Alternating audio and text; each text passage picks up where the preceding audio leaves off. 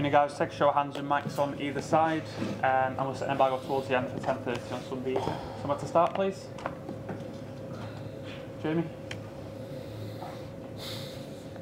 Hi, Pep. I think that was the fourth time you conceded a goal 80 minutes or after.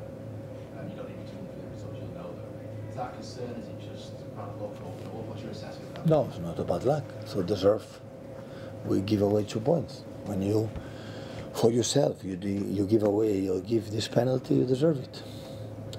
You see the chances we create, the chances we concede, it's quite similar, except Chelsea game all the season. But we are not able to close the game, so they don't do it. No, sorry, it's that feeling. So.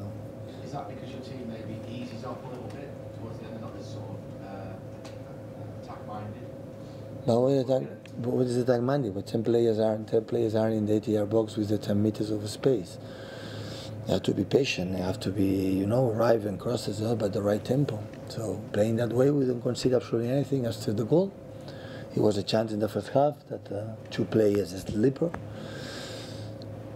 Josko and Nederson for the yellow card. A part of that didn't do, and until the goal, the 75 minutes, they didn't do anything. So the team was really, really good. But at the end, when you give away the penalty or give for the Crystal Palace the penalties, but you don't deserve it. It's like the penalty Chelsea, so we don't deserve it. So we look at the games against Spurs, Liverpool today, so it was excellent. So, but we are not able to win the game. So what has happened is because we are not consistent enough to, to close the games, and many reasons. Yeah. It feels like that. Those examples you give about defending and giving away penalties. It feels like that might be a product of the team effectively. They stopped playing. It looked like before the game we won. They didn't feel like they were playing with the same intensity in the last 20 minutes. I'm not agree with you.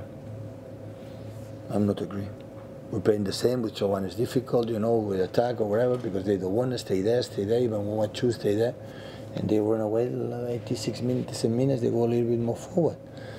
And at the end, we are out of control, but that to make it and put it, maybe we do need more movement for the players in the final third, but at the end, okay, they don't want, okay, we stay there. So if you go back in the position ready, we pass the ball there and we don't want to attack, the game will be over because they are there. And at the end, it's okay, passion, and don't concede transitions, and don't concede like all they have done in 7 years, 8 years in this type of games. But of course, in the first action, they run, they score a goal, and after the last minute, we give them. So at the box has to be careful, and we were not. And when that's happened, it's well deserved. We don't deserve to win. When you do away these penalties, because we don't deserve it. Pep, were you worried about the success they had at counter-attacking? I know they didn't have a lot of counter-attacks, but when they did, even at the end of the first half, they were able to get it down. The Crystal Palace? Yeah, 95 minutes, how many counter-attacks? 2? Not many, but they got 2?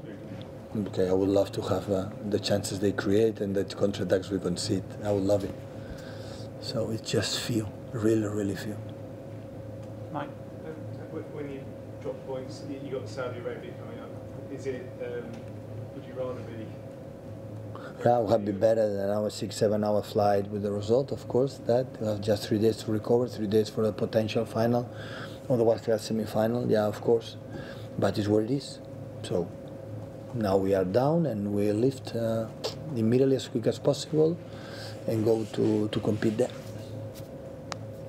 Okay, set an embargo for 10:30 on Sunday evening.